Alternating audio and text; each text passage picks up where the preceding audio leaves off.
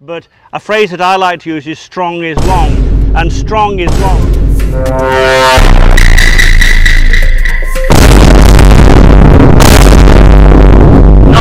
Absolutely nothing will influence your game more than how you put your hands on the club. It is beyond vital to get this correct. Hands go on the golf club, often referred to as the grip, or perhaps how you hold the golf club. Nothing is more important than how the hands go on the golf club. Now, if you look at my golf gloves, you can see I've been at work, I've been to the tattoo parlor, you might say. As someone who's just getting into the game of golf, I would really recommend, or even if you're a long-time player and you're just trying to do a reset, this is not a request from Martin Hall, this is a plea to get this as good as you can, get your hands on it. I haven't got my thumb sticking way down the shaft like that. I've got a V between my thumb and forefinger. With the trail shoulder. Don't do this, don't do this! That's the V pointing to your lead shoulder, that's a no-no. You want that V pointing to your trail shoulder. That's called a strong grip. Should you use an overlap grip? Should you use an interlock grip, or should you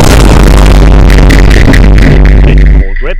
I actually don't think of it as baseball, because I think baseball, they hold the bat in the palm, so I just call it a two-handed grip. Okay, let me give you some thoughts on that. The two-handed grip, for many ladies, grip where the hands are close together, no doubt about it. The interlock grip, very good for greatest golfers ever, Jack Nicklaus and Tiger Woods, both use the interlock. But I would say make sure you interlock the pinky of the trail hand, locking. How tight should you hold a golf club? How tight should you hold it? Well, if 10 is as tight as you could hold it, trying to crush the shaft, that's too tight. Well, now here's what I would suggest. Get comfortable getting your hands on the golf club, and it will be uncomfortable to start with, but in time it will become comfortable. This is the sort of thing you could do at home when you're watching TV. You could do it if you're sitting outside in the garden or something like that.